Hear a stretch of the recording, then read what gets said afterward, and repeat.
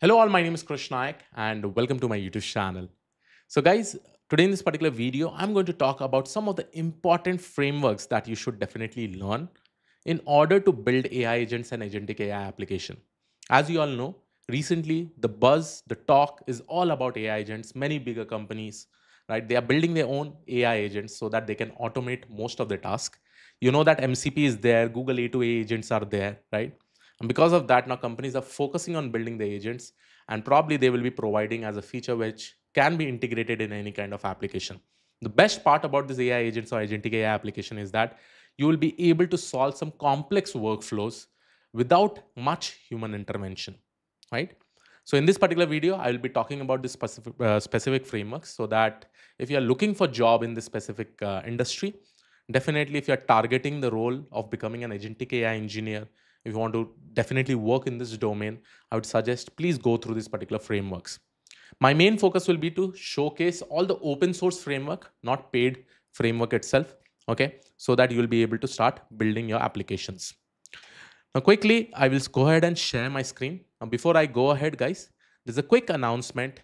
We are coming up with this amazing batch of 2.0 live agentic AI and Gen AI with MCP and Cloud Bootcamp.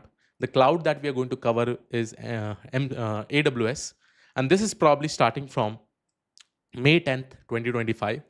And the classes timing will be from between 8 a.m. to 11 p.m., 11 a.m. IST every Saturday and Sunday. And the best part will be that you can also see all the features that we are providing. The dashboard access will be for 1.5 years, community chat forum, live doubt clearing after sessions, hackathon rewards, resume discussion, and mock interview, right? If you have any queries, please do call our counseling team. The cost for this particular course is 6,000. I think hardly now only 5 days are left, okay? 5 to 6 days are left. So definitely, if you are interested to probably learn about agentic AI, I would suggest go ahead with this specific course, okay? Now let's go ahead and talk about the first framework that is super important. It is nothing but Langchain, right? I've seen in the internet that many people say that hey, Langchain is not good for production deployment. Initially, when Langchain was there, right, there were a lot of updates that were happening. There were packages movement from one specific package to the other package. There were functionality movements, and because of that, what happened is that they were saying that Langchain was not that stable. But now I think Langchain is much more stable for building any kind of application.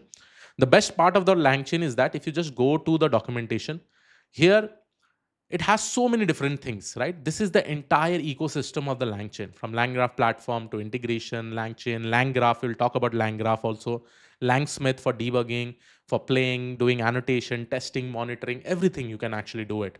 Not only this, if I talk about Langchain, there are a lot of different integrations for every kind of model: Google Vertex AI, OpenAI, Google Community, AWS, Anthropic, any kind of LLM models that you specifically want, right? Not only that, there are some very good things like retrievers, there are tools, there are document loaders, So these are kind of functionalities. Like let's say you want to read it from CSV file, you want to read it from a web-based loader, web-based files. You can, if you want to read it directly from a PDF file, right? So all those kind of toolkits is also provided over here. Not only that, it has integration of various vector stores, right? You have different embedding models: OpenAI, Azure, Google, AWS, Olama, Cohere, Mr. AI, everything, NVIDIA, right? So it is one of the most important framework right now all the developers are specifically using. So I would always suggest go ahead with learning Langchain first, okay? Why not other libraries? But because of this, you'll be able to understand a very good hands-on experience with developing generative AI application or agentic AI application itself. Now the next thing is that if you see over here, there is also something called as Langraph. Now you need to understand why Langraph came over here, right? If Langchain was there, why did they bring Langraph? When we talk about AI agents, when we talk about autonomous AI, intelligent autonomous AI assistants, when we talk about, let's say that you want to probably build complex workflows, if you want to build agentic AI systems, right? At that point of time, you can definitely use Langraph, because Langraph uses something called as directed acyclic graph.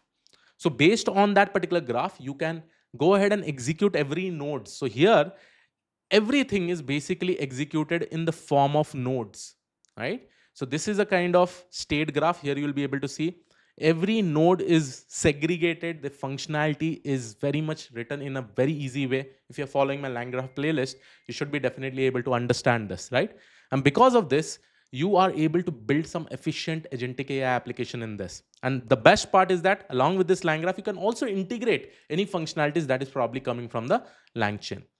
The best important feature about Langraph is that it provides granular level of changes. You can also do amazing granular level of changes, not only from basic applications like chatbot. You can implement RAG, you can implement agentic RAG, you can implement different kinds of RAG. And those RAGs are really, really important because those are derived from AI assistant. That basically means here you will be focusing on creating agents, right? Not only agentic AI, you will be creating independent agents. So every chatbot that is basically created over here, this can act as an agent.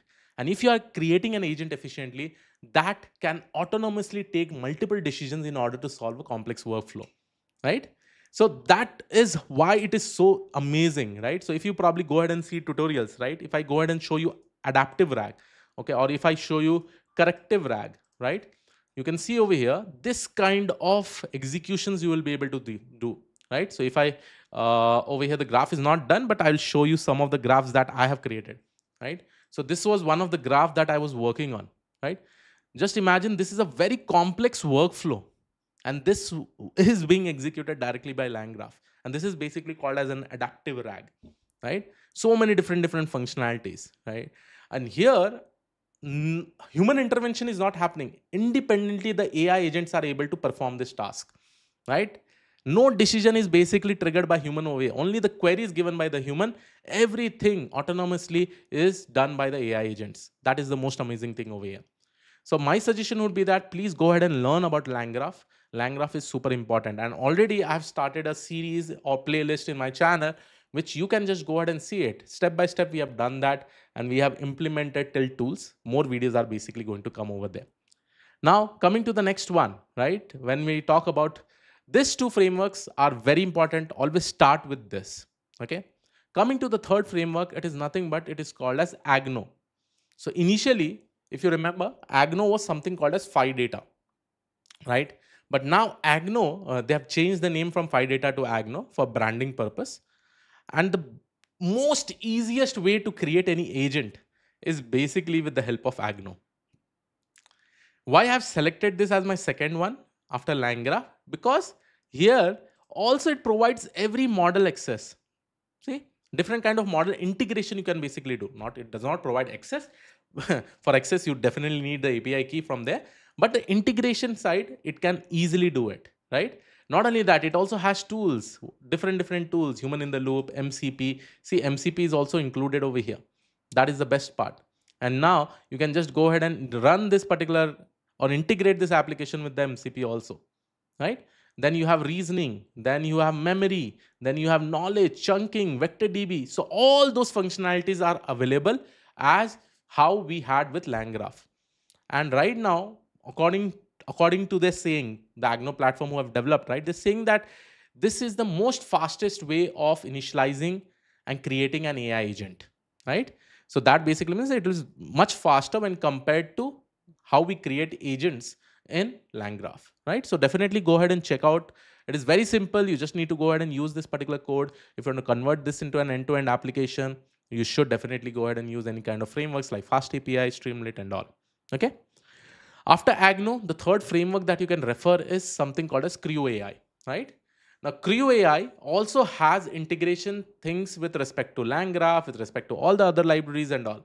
And this is also one of the most very good frameworks that I have actually worked on. So here you can see create your Creo, define task, kick off. That's it. That is how simple it is.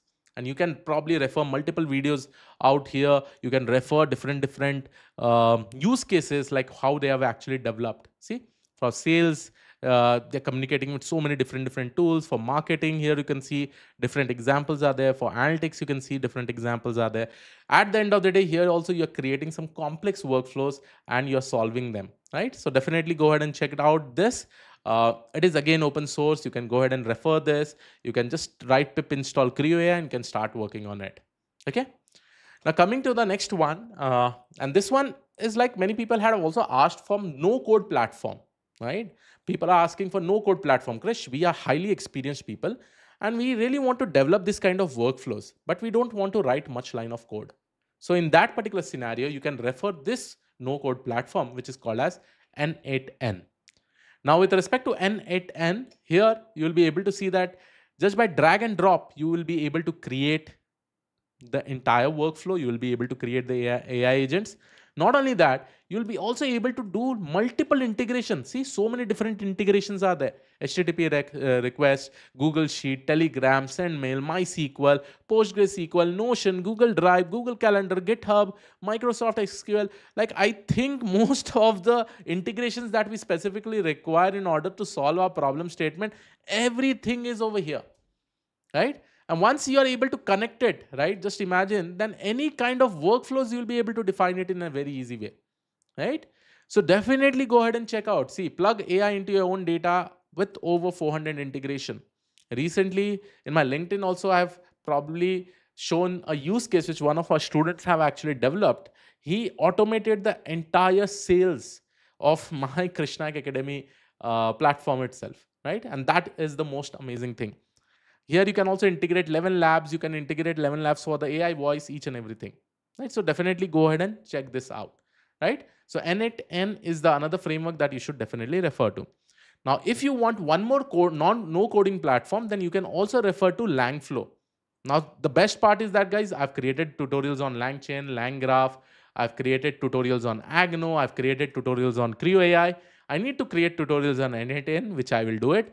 And I've also created tutorials on Langflow. So Langflow is also a no-code tool platform which will actually help you to create AI agents in a much more easy way. In short, you can also develop an agentic AI application where multiple AI agents are also communicating with each other, right? So in short, these are the most famous frameworks that you should definitely refer, okay? And you should learn in this particular manner so that your learning becomes very much good. When I talk about Langraph, here you'll be able to develop more granular level workflows. You'll be able to make those kind of changes. When you go towards Agno, here quickly you are able to create an agent. You're able to make sure to create a workflow where an agent communicates with each other. Then similarly, you have Creo AI. Similarly, you have N8N and Langflow, right? So I hope you like this particular video. This was it from my side. I'll see you in the next video. Have a great day ahead. Thank you, one and all. Take care. Bye-bye.